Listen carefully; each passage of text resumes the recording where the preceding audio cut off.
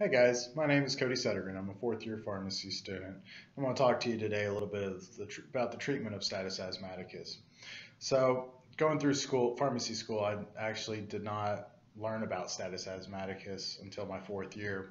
I was actually on a hospital rotation, and we had the first patient with status that the hospital had ever seen, and they didn't have a protocol in place. So one thing that I got to do on this rotation was actually help develop a protocol that's actually implemented into the hospital today. And so I'm going to go over with you a little bit about what I learned and the research that I did into this. So the objectives for this presentation, first we're going to define the epidemiology of status asthmaticus. We'll then understand the goals of status asthmaticus therapy. We'll outline the treatment of status asthmaticus, and finally we'll summarize provider techniques for preventing exacerbations. The epidemiology of status asthmaticus. So status asthmaticus is an acute severe asthma exacerbation that does not respond to rescue therapy, such as using an albuterol inhaler. Thinking of the pathophysiology of asthma, it's a chronic inflammatory disorder that occurs in the airways, and it results in episodes of wheezing, breathlessness, chest tightness, and cough. This inflammation causes obstructed airflow in the lower lungs, and so with these patients, they have a hard time expelling the air out of their lungs. In these patients, you mostly see it at night or early in the morning. As when I was discussing the patient that I actually saw in my institutional rotation, he actually came in first thing in the morning. The key hallmark of asthma is that it can be relieved. It is reversible. Asthma is the most common cause of hospitalization in children in the United States, and it counts for around 500,000 admissions into the pediatric intensive care unit. Males and African Americans have a higher risk of death versus females and white Americans. This is an important population demographic to think about. Goals of therapy with status asthmaticus. First off, we want fast reversal and correction of airflow obstruction that's going to be due to this inflammation that I talked about. With these patients, the inflammation is really going to cause them to have a hard time expelling the air, and so they can become overloaded with oxygen. When we correct this inflammation and allow the normal breathing, we will be able to correct the hypoxemia and the severe hypercapnia that they're experiencing. And finally, we want to reduce the likelihood of hospitalization and recurrence at discharge. So without further ado, we'll step into the treatment of status asthmaticus. So for initial treatment, this is most commonly going to occur in the emergency department. First thing we want to do is measure this oxygen saturation. If it's below 90%, we want to give the patient supplemental oxygen to maintain those levels at least at 90%, if not above. Intubation in these patients really should be avoided. There's a high risk of pneumothorax in these patients, and so it should be considered last line therapy. The only time you're going to use this is when the patient presents with apnea or coma.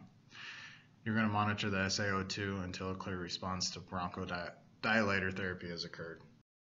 So the next thing you want to move into is the assessment of severity. To do this, you want to utilize the Pediatric Respiratory Assessment Measure, or the PRAM score. There are other assessment measures out there. This is the one that studies have really been looking towards, and this is kind of what they're pushing towards being the easiest and most efficacious in utilizing, especially in emergent situations like this. It's super simple, easy to use.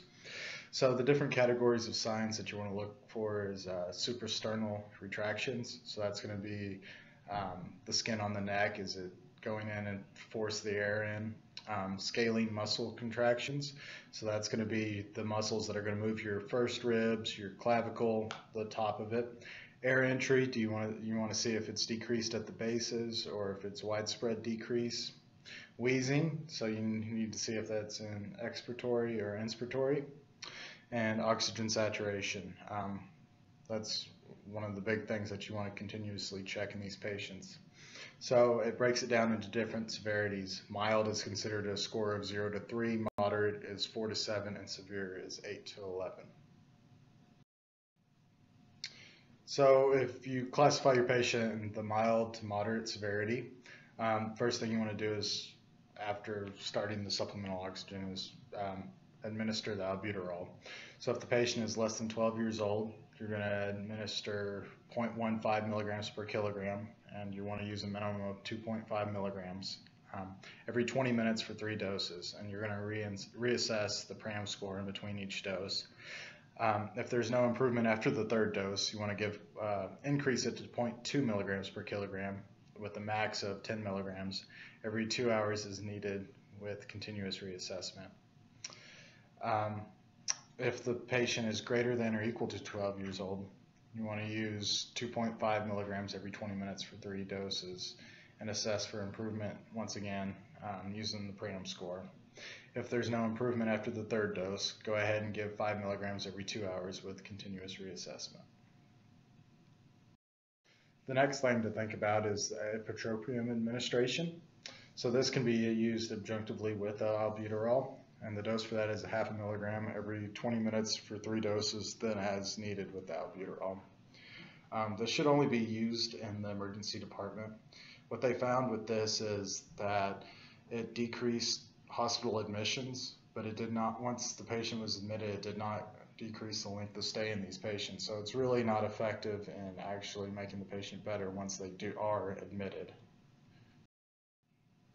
So if your patient initially presents in the severe category, you want to automatically go ahead and start them on the continuous albuterol.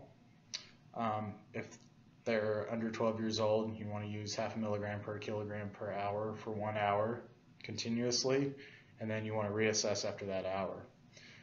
If they're greater than or equal to 12 years old, you want to use 10 to 15 milligrams per hour with the maximum dose of 20 milligrams for 1 hour, and then once again reassess the PRAM score on those patients. The next thing that you want to use in these patients that are in your severe category is magnesium sulfate. So the dosing for administration of this is going to be 25 to 50 milligrams per kilogram, bolus IV over 30 minutes, and the max dose for that's going to be 2 grams. Some things to know with magnesium is that it has shown significant improvement in FEV1.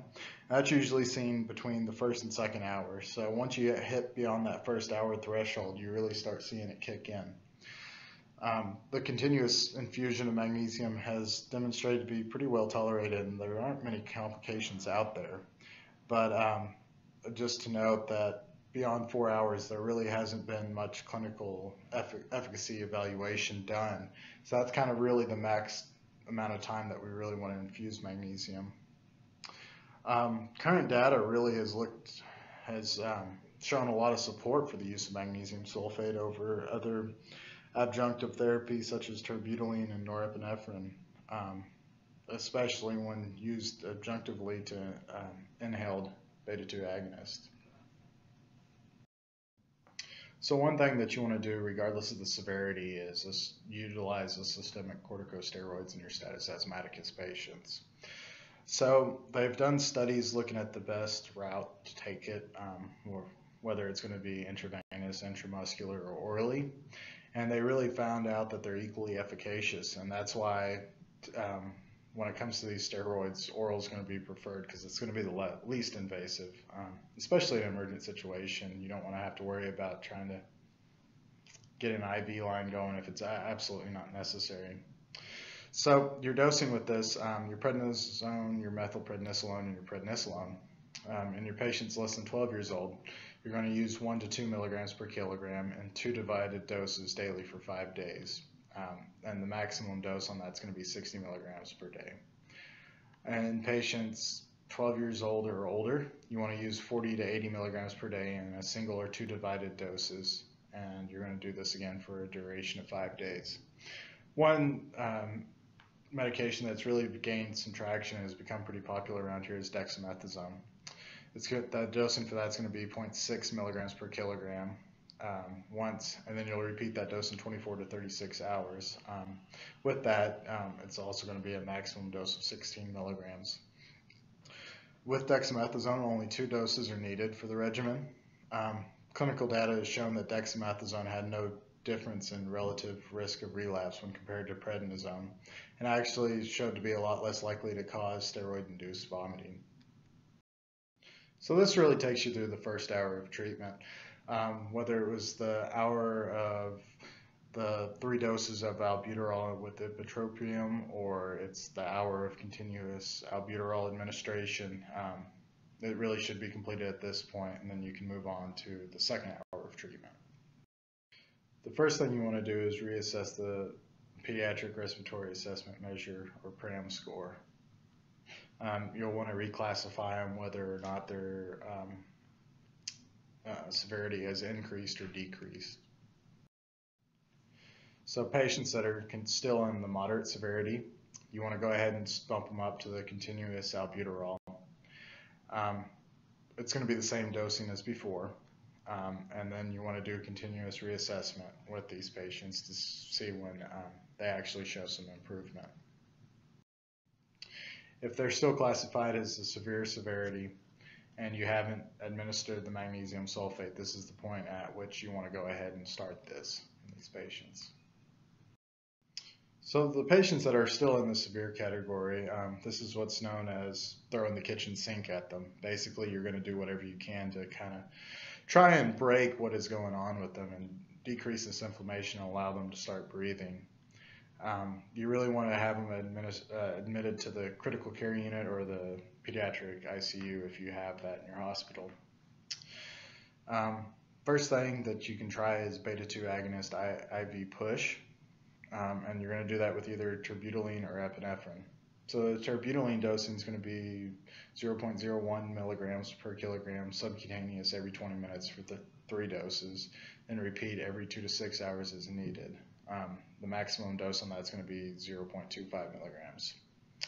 With epinephrine, less than 12 years old, it's going to be 0.01 milligrams per kilogram subcutaneously every 20 minutes for 3 doses.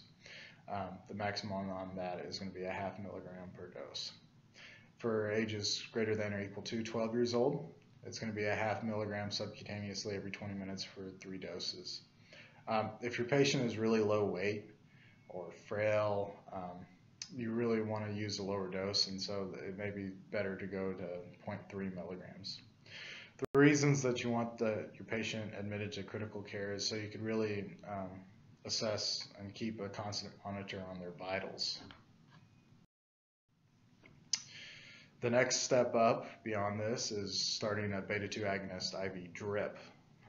Again, you're going to be looking at the same 2 drugs, first being terbutaline. This one has a loading dose, so you can do 2 to 10 micrograms per kilogram. The fusion dose is going to be 0.08 to 0.4 micrograms per kilogram per minute. And you may titrate this up by 0.1 microgram per kilogram per minute every 30 minutes based on patient response and toxicity. The maximum dose that you want to do on this is 3 micrograms per kilogram per minute. With the epinephrine, the starting dose on this is going to be 0.05 micrograms per kilogram per minute. And you may titrate up by 0.05 to 0.2 micrograms per kilogram per minute every 10 to 15 minutes based on the patient response.